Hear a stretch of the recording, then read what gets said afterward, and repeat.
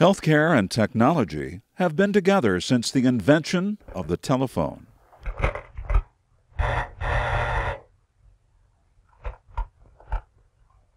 Yes, Mr. Benton? Sally, would you please call Dr. Smith and see if I can get in to see him? Right away, sir. Once the Internet began, and even before, physicians have used video conferencing, image automation software, and integrated medical devices to provide access to health care for those living in medically underserved areas. And yet, we found during an informal man-on-the-street survey that few people know what telemedicine is. Telemedicine? Ooh. Something with online medicine. Maybe doctors are talking to you over the internet. I have no idea. Medicine that you sell over the telephone? I don't know. Maybe it means it's medicine that helps people with their addictions to their telephones. I've never heard of it before in my life. Telemedicine would mean that it's something to explain medical issues in the United States via television or some electronic media. Something online or through media that helps people with medical needs. Telemedicine is hopefully something holistic.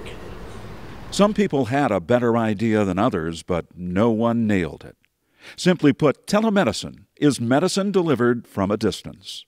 A resident of an assisted care living facility, for example, who has chronic health care problems, can be seen by a physician miles away without leaving the facility.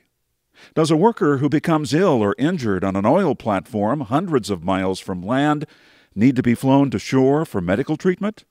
Using telemedicine, a physician can make that decision remotely.